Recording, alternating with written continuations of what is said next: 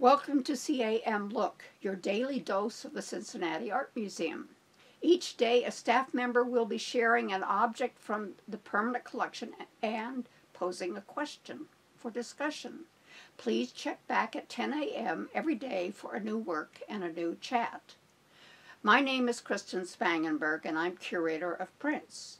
Today, I'm going to share with you the oldest print in the museum's collection. Now think for a second.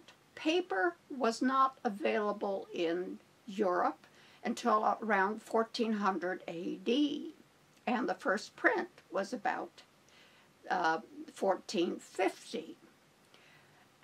However, in China, paper was discovered about 105 AD, and this print is a millennium old. It is a prayer sheet from a Mongol cave near the Dunhuang oasis in Gansu province. The subject is a typical subject with the image above and the prayer below. In the upper portion is depicted the Wenshu, a bodhisattva of wisdom. He is on the left, followed by a child who was a pilgrim who is adoring Wenshu. The very holy bodhisattva Wenshu in the right in a cartouche says, Holy Bodhisattva Wenshu, and in the left there is extortion saying basically, worship and maintain your faith.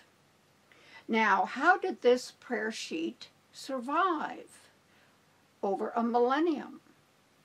The Dunhuang oasis had caves which were religious sites, and pilgrims who had come either one or the second route from China had a place for respite where they could have spiritual repose and, of course, being weary traveling around the Tel-Makan desert could actually gain, again, energy.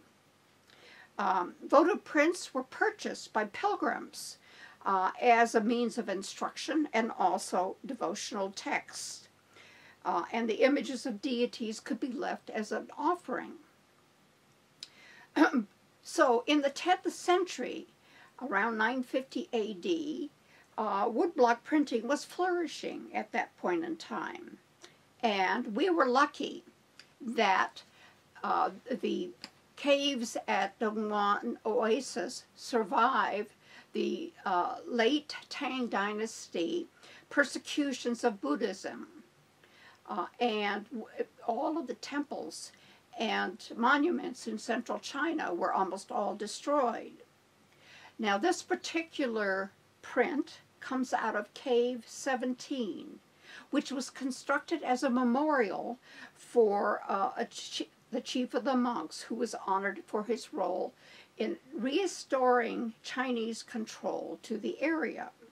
Sometime in the early 11th century, the cave was cleared out, and bundles of sutras and paintings and documents from floor to ceiling were stored in the cave, and then it was sealed off by a wall which had Northern Song Dynasty paintings, and remained undisturbed until the early 20th century, when it was discovered by a Taoist priest in 1907.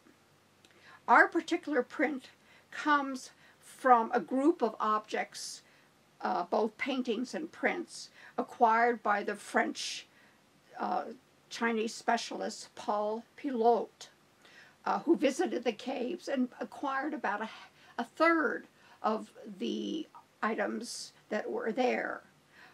And from there, it came onto the market.